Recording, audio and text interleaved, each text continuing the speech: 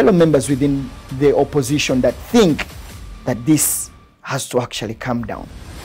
That's the same budget for the LOP's office over the last 20 years. Same figures, same allocation. Does it surprise you or shock you? Allowances are based on activities undertaken. When, for example, I travel out with my team to do oversight, like you've been seeing me, and members are allocated a small allowance to be off station. The allowance is for the shadow cabinet. When they sit, every month they're given a stipend of 1.5 million for my shadow ministers for the work that they do, or producing alternatives, sitting every Tuesday, doing oversight. That is the length and breadth of it. You've talked about clothing and what. That is for such